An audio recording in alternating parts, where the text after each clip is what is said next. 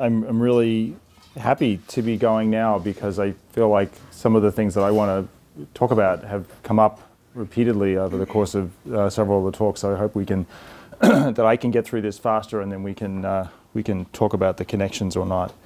So I want to start with an excerpt from a 1-minute video that I recommend you all watch of Richard Feynman at Cornell in 1964, and he explains science in a very succinct way in his charming Brooklyn accent. And he basically says, you know, when we're looking for a new law, we make a guess. We have a hypothesis. We then make some predictions about what that hypothesis would imply if true. And then we go and we look in the world, and we get some observations, or we rely on our experience, or we run an experiment. And if the predictions don't agree with what we observe, then our theory is wrong.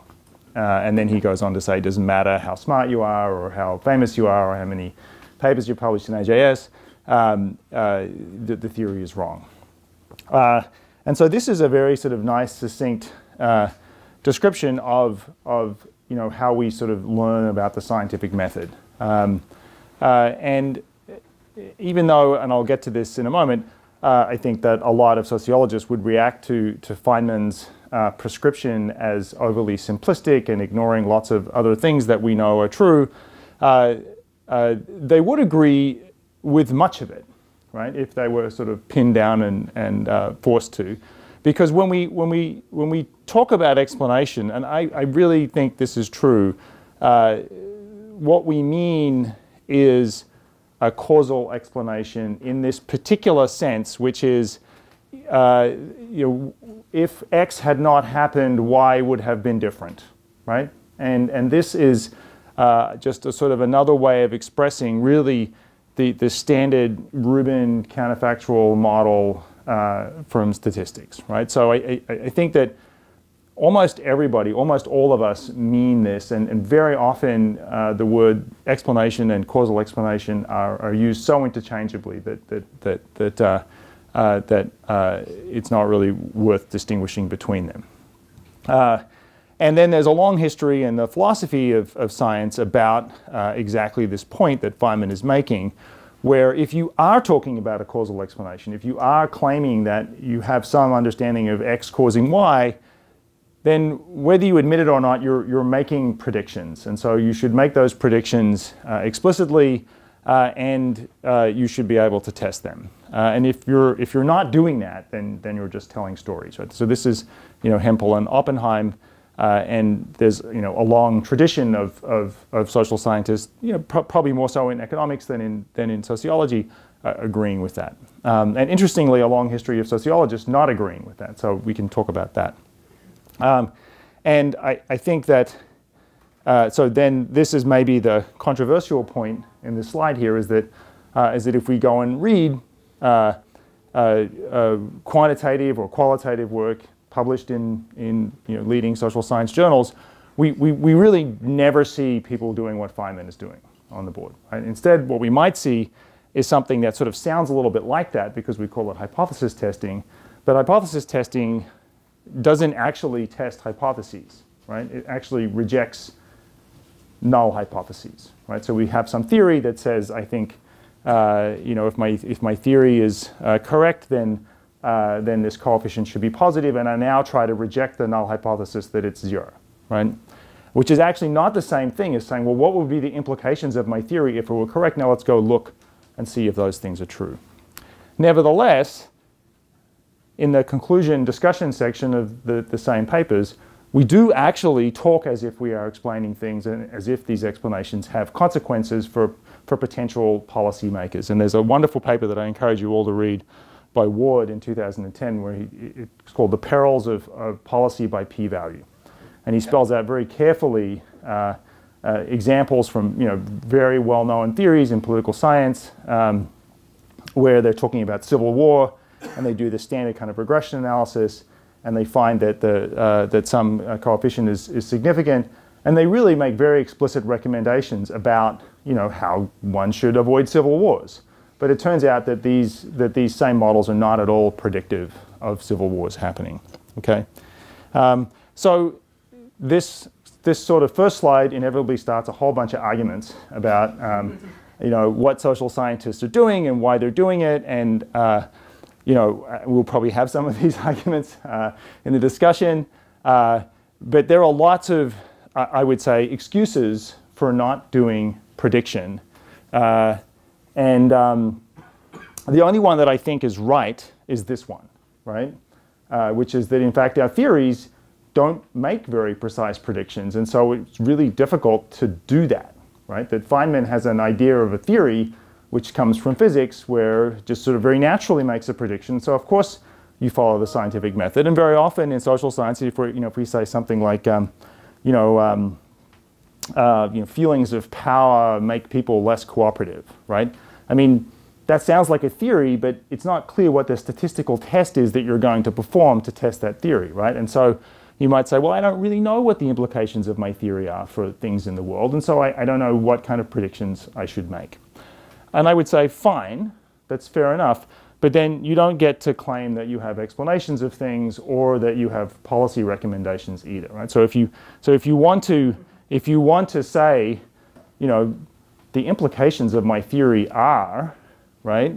Or if you want to just kind of insinuate that so that the reader has the impression that the implications of your theory are, then you should actually go test those implications, right? You have, in fact, made a prediction even if you haven't articulated it in a way that can be tested.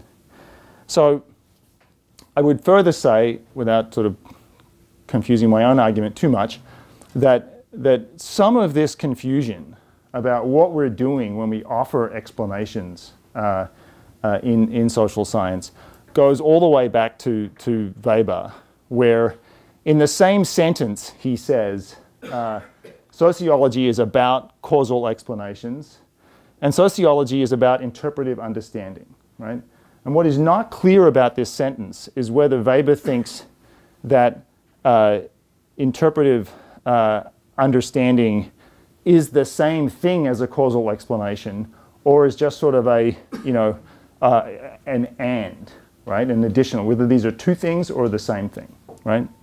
And that's a problem because they really are very different, right? That a causal explanation has the properties that I just described, right? It necessarily makes predictions and therefore could be evaluated in terms of the predictions that it makes in an ex-ante sense, whereas an interpretive explanation has none of these properties, right? An interpretive explanation is by definition an ex post thing. It's something that we do after the fact once we already know the outcome, and all it has to do is make us feel like we've understood something, right? So it's an internal subjective response where we're like, okay, that makes sense, right?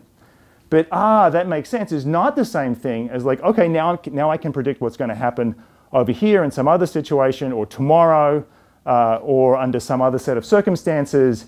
It's just like that thing makes sense, right? And what I would propose is that in sociology and in social science and in the media and everywhere in the world that we look, we are just switching back and forth between these two things whenever it suits us, right? So we're sort of talking about our explanations as if they're doing this, but actually this is what we're doing, right? That we are making sense of things and we're coming up with stories that make us feel good, and then we're pretending or we're allowing other people to infer that we have explained something.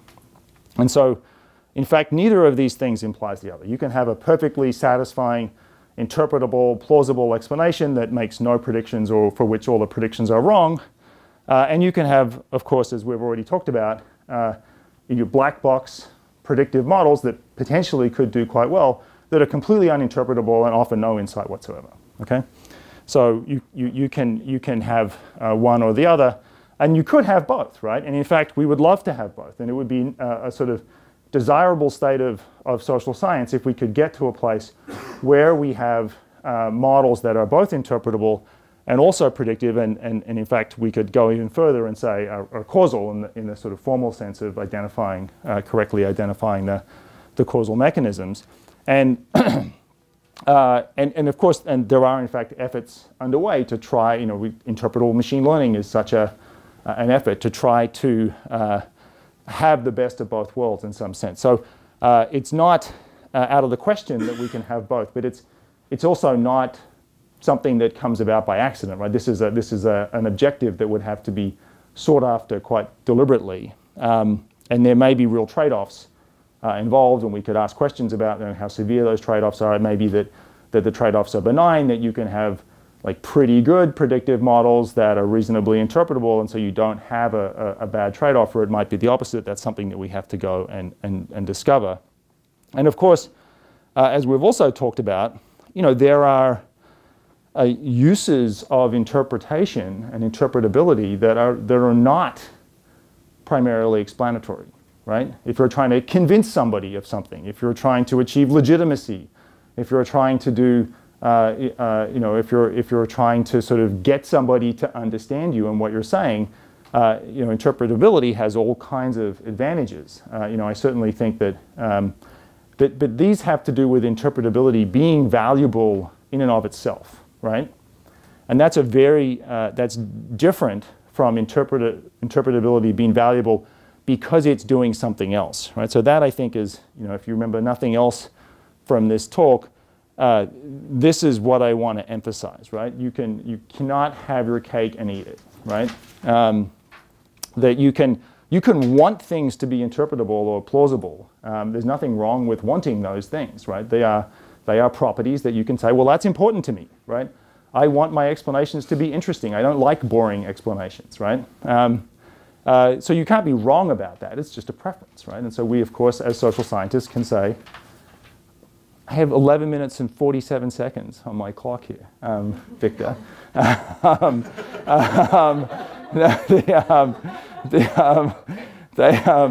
So you can't be wrong about that. But it's misleading to say, oh, I care about interpretability because really what matters is generalization, right? Or uninterpretable models aren't causal, right? So these are the kinds of arguments that people make in favor of interpretability, and they're certainly not right, and they could very well be wrong, right? And so I think that we should be clear about why we care about interpretability, and if we're not willing to make predictions based on our theories, then we shouldn't claim to have an explanation, right? So I think it's fine to say, oh, look, all I'm doing is describing things, right? And this is just a description of a sequence of events that happened, and that's all I'm doing. Fine, that's a totally legitimate exercise, but you can't sort of slip in and therefore it suggests that at the end of your argument, which is a causal claim, right? And so finally, just to sort of to demonstrate that I'm not just picking on us, I'm also picking on computer scientists, that you're not out of the woods just because you suddenly start making predictions. In fact, there's another whole can of worms that you immediately land in as soon as you say, okay, great, let's turn everything into a prediction exercise. And Matt has been discovering this very painfully over the course of running the Fragile Families Challenge. You can see all the same, I would say really all of the same problems that show up in Fragile Families also show up in a much simpler, almost trivial setting of just predicting the number of retweets that a tweet is going to get on Twitter, right? So this is like almost nothing could be more trivial than this. We also have a tremendous amount of data. We have a tremendous number of features for all of our observations. If machine learning can do anything well in social science, it ought to be this. And in fact, there's lots of people doing this. When we started doing this several years ago, we actually found, a little bit better R-squared than what Matt found, but not much better. Lots of other people then said, okay, we can do better.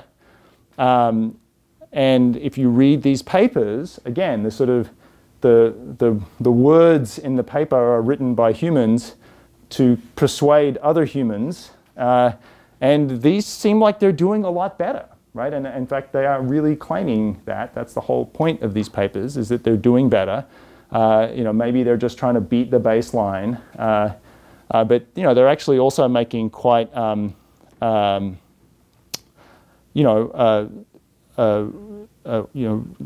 absolute statements of performance, high accuracy, excellent performance, etc. So you might read these papers and think, oh wow, it's a tremendous amount of progress. Like we're getting better. We have better models. We're explaining things better. But it turns out that that's not true, right? That in fact, what is happening here is everybody's using a different measure of prediction. They're subsetting their data in different ways. They're using different outcome metrics. And in a paper published last year with Jake Hoffman and Amit Sharma, we performed what we call the Garden of Forking Paths exercise, where we took a single data set and a single model, right, on the data set, and then we just changed the prediction task from simple regression to let's make a threshold and build a classifier out of our regression model. So it's the same underlying model, but just a different use of the model. And then for each of these two tasks, we picked 3 different metrics. And then for each of these 3 different metrics, we picked different rules for what you were going to exclude, right? And it turns out, so now we have this, how many is that? 4, 8, 12, 21 different results, right? 21 different papers generated from the same underlying data set. And it turns out you can get almost any result that's published in the literature from the same model on the same data, right? So just because you're doing prediction doesn't mean that you're somehow being objective or that you are somehow able to compare your results with anybody else's results, right? So there are lots of problems. Right, there's no robustness there, right?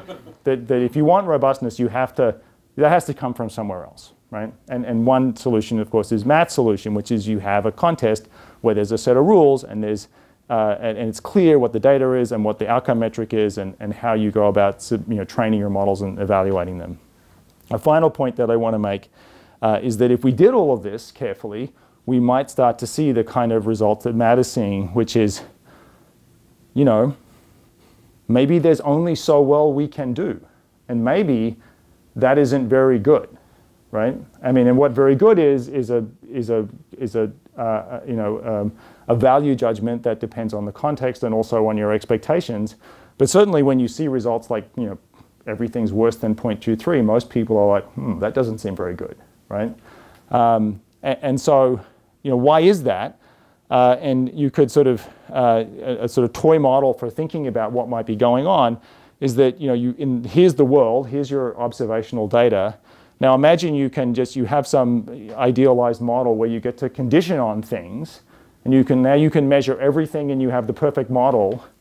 So in this sort of perfect world, you're conditioning on in the Twitter case just the awesomeness of the tweet. But just how great is this tweet? Like great things spread and bad things don't spread. I don't know how to define great. I'm just going to skip over that and say, let's say you do. I give you your magic wand that just tells you how, or your magic little meter that tells you how great a tweet is.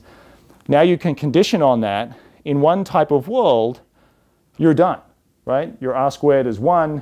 You condition on, you label everything by awesomeness.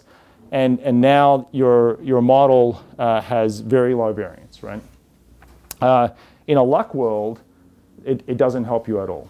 Okay, so determining what kind of world we're operating in, I think, has something to say about what the limits are to what we can predict. And certainly for Twitter, that doesn't seem to be very good. And we find a similar result to what Matt finds, which is that the fanciest, most complicated machine learning model does essentially no better than a linear model with one feature.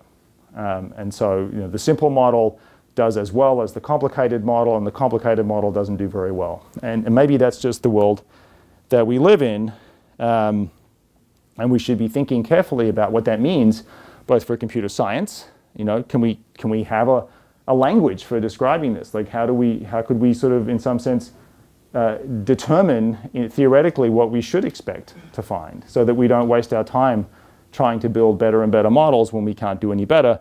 And for social science, we should think carefully about what that means for our explanations, including maybe we can't explain some things that we would like to be able to explain. So that's it. Prediction is not a sufficient condition for explanation, but it's certainly necessary. predictive checks can be useful for measuring and comparing explanatory power of different theories, and possibly also limit what we can explain at all, in the sense that we mean when we talk about explaining things. But prediction on its own doesn't get you out of trouble, because there's lots of ways to abuse it and to game it. And so we really need to be thinking of these two things as complements to each other, where the rules of prediction come from the substantive questions that we're trying to answer, or the applications that we have in mind, and then the explanations that we come up with are in turn disciplined by the predictions that they make. Thank you.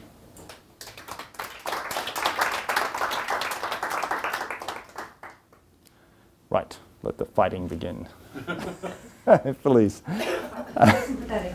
So just to clarify, the meaning of prediction here, I think it's just, there are two different things. So one is predicting the outcome, the y-hat, as Matt described it, but then the other way you use prediction in the beginning is what would have happened had I changed x in this way. Mm-hmm. So that's the beta hat. And they're both predictive in the sense that if my theory says that beta hat should be in this direction, then I can still test my explanation with regard to that. Or I might kind of take up the fragile families challenge and say, okay, I'm going to put in everything that I know. I'm not interested in beta hat, but I'm interested in knowing what the overall performance is. And in a way, kind of, you don't get much information. Let's say I do out-of-sample testing and I find that 20% of the time I'm right. And all I've learned is that I don't know much, which is still helpful, which is still kind of avoiding overfitting. But in the other sense, the beta hat and the causal inference question is something that we have really cared about. But in a way, we've kind of given up on that because our questions are too complicated. So we kind of do these descriptive models, but then write it up in this causal language. And I think the solution there is, in a way, so the pre-registering and all that is like, these are alternative solutions, but the alternative solution is kind of coming up with specific descriptions of our causal models, even if we can't test everything in our model, we can still be clear about what assumptions would it take for this explanation to be a causal explanation. I think what I would call for is basically pushing us to specify what we're missing, the data that we're missing, and being transparent about that without kind of waving our hands and saying that, okay, I have this association and this means that. What are the underlying assumptions there? And to me, that seems entirely in line with our current agenda without kind of not using ML methods necessarily. Anyway, so this is just the point that I wanted to make, that there are two ways we can understand prediction here, and they're not necessarily at odds, and I think we should move in both directions. If we're predicting an outcome, we should do out-of-sample tests. We have to have a benchmark to test ourselves against without kind of overfitting our data. But on the other hand, if we're not doing that, then we should kind of think really carefully about what our beta hat represents and what it's not. So specifically, the beta hat it's the change in x for a unit change in y. It's inherently a prediction. That number is a prediction in the change in y that you get if you change x. That's right. So if we switch to effect sizes, yeah, right, then it turns out that that is equivalent to r squared, right?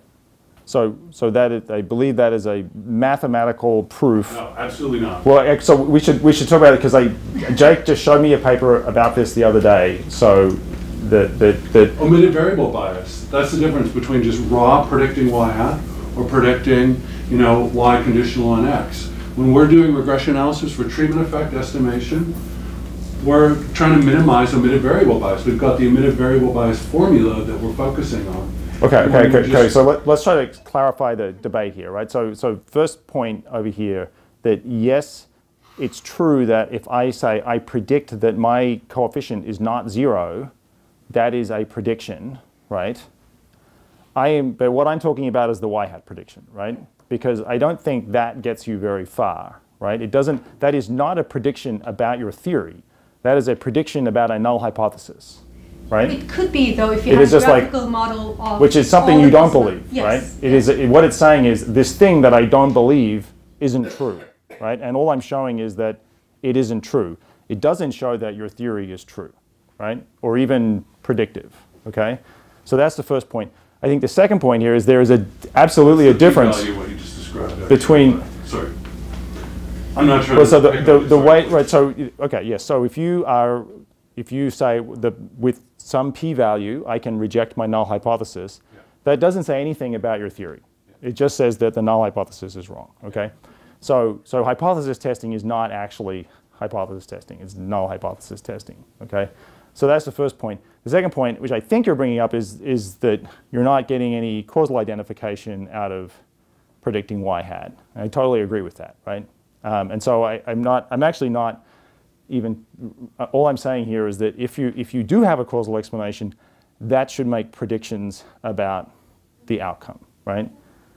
Just because you make predictions about the outcome doesn't mean you have a causal explanation. So necessary but not sufficient, right? And I think that all the stuff that we know separately about identification and natural experiments and all the econometrics and everything definitely applies for making causal claims. But this is a somewhat weaker claim, which is just to say if we want to like get to the point where we want to say that our theory is explaining anything, we have to be able to make predictions, and we're not doing that yet. Okay. Yes. So there's been a long-standing debate in social science that is at the tension of the point that you made about favor, the interpretive and the explanatory. Yeah. And is it fair to really hold up Feynman and physics as the gold standard for the social sciences? Because in physics, it's a very precise science, and the precision comes from, in part, that they're dealing with inanimate objects and questions about them and the behavior. And human beings, and this gets to the earliest debates in the social science, are conscious, reflexive actors that can socially learn and change their behavior. And that adds a huge dimension of complexity, which makes it much more difficult to then say our theories are right or wrong unless we make the right prediction, as Feynman could do in physics. Okay, so you said two things there, and one of them I agree with, and then you said something right at the very end that I don't agree with, right? So the one that I agree with is that physics is a bad model for social science to follow. I totally agree with that. Like we've wasted 200 years like trying to be like physics. Now we have a bunch of physicists who are trying to help us be like physics, and that's not very helpful, right? For all the reasons that you point out, right? But what Feynman is saying, I think is certainly influenced by his background in physics, and it's easier to do in physics. But the principle of saying, I think I know how things work, right? Like once you say that, then you should make a prediction, right? Because if that's true, if you know how things work, then you should be able to say how they will work in some other context, right? That is a prediction. And all I'm saying is, like, do that and check. Now, how you do that, like the type of prediction that it might be, there could be lots of types. You could say, well, I'm going to make predictions about individual people, right? Or I'm going to make predictions about populations of people, right? Or I'm going to make predictions about distributions of things, right? So in Music Lab, that paper makes predictions about not being able to make predictions, right? So it seems like that doesn't make a prediction. But we did make a prediction, which is that as you increase the social influence, the distribution is going to change in a particular way, right? And then you can go check that prediction, right? And that's what we did in an experiment. So that you can make distributional predictions, you can make population average predictions, you can make individual outcome predictions, and the accuracy that you should expect to get could be very different for those different classes of predictions. And you could do this with qualitative work as well, right? An ethnographer could say, well, I went and studied this neighborhood, and here's what I think is going on. And I think that generalizes. So now I should be able to go to a different neighborhood and do the same thing that I did here and come to the same conclusion. That is also a prediction, right? You don't have to be doing statistics to make predictions.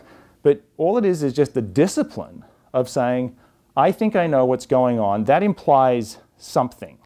Let me go check that something. And if you're not willing to do that, you don't get to claim that think that you know what's going on. So we agree on the second point too. Okay. I thought you were. Okay, great. Yes. Yeah. I think I'm completely on board with your point about prediction, actually. Especially the first, that it's a necessary condition for an explanation to be causal.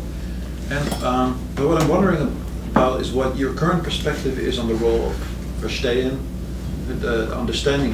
I think that in your AGS paper, you were kind of maybe was somewhat harsh in a later debate with Ezra, maybe a little bit more accommodating. But I'm thinking of like two models. Say Paul Krugman, who kind of pre-registers his predictions about all kinds of things in the social world on his Twitter account, and then later shows selectively that he was. You can cheat with pre-registration too. It turns out. Yeah. And then you say 538, which predicts the election really well, although not the last one. Unclear. And so I was wondering, so the Nobel Prize economist perhaps has more of a notion of verstehen in there, where there's an implicit model or understanding of the world that allows him to make prediction on all kinds of seemingly unrelated phenomena or weakly related phenomena. So is that perhaps where verstehen comes in? Is that maybe it doesn't help you maximize predictability in a particular context, but as we try to understand a very heterogeneous, multifaceted social world, it helps to have an understanding of how things work in one context. Okay. And even if the predictability of that model in that one context isn't very good. It's interesting that you thought I was more accommodating in the response than in the original essay. I thought I was less accommodating in the response, but I was really happy to have the chance to do that because it really, you know, over time I have, like, so I think, clarified my thinking, and so I think the response actually is a better explanation of what I'm saying than the original paper. And the point I make there is that, you know, not only do I think there's nothing wrong with verstehen, I can't imagine how one could do sociology without it, right? It would just be impossible, right? But the role that I see it playing is as a hypothesis generation engine, right? That we have intuitions for things that allow us to formulate hypotheses about what we think is going on, okay? And that could also come from mathematical modeling or agent-based models or you know, field data, or like whatever you want to do. Sit and think about the world, you know, whatever you do, you generate your hypotheses somehow. But then you have to test it. And the point that I was making is that verstehen is not suitable for testing your hypothesis. But that is often what we do. In fact, you know, outside of social science, that's pretty much all we do, right? If something sounds plausible, people are like, that sounds right, done, you know? Put that in the New York Times, right?